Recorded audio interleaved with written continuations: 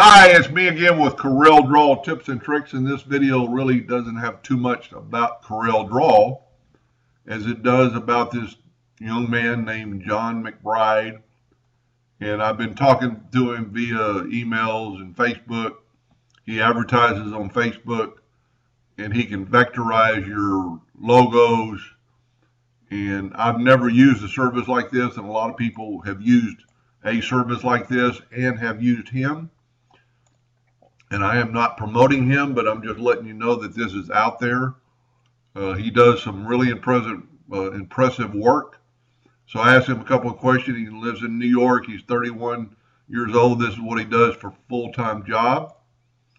He normally charges like $20 to convert that to a vector logo. He can do it in 24 hours. He accepts any kind of format like JPEGs, PNG, bitmaps, etc. And he takes a payment via PayPal or credit card. Here's his email, here's his website, and here's his Facebook page. So if you can pause the video and maybe write that down. And here's some of his work that he sent me. And this one is outstanding. I didn't even know that you could do things like that. I will use them in the future.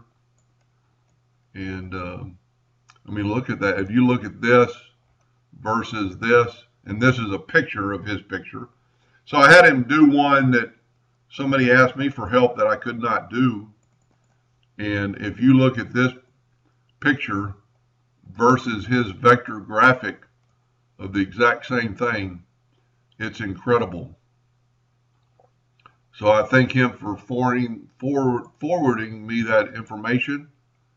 And if you have a situation where you need something done, 20 bucks isn't very much. If you're going to do 10 of something, you know, the first plaque you make or the first tumbler you engrave, you're going to pay for that 20 bucks and save you a lot of time. Anyway, I hope that helped a little bit, and thank you for watching.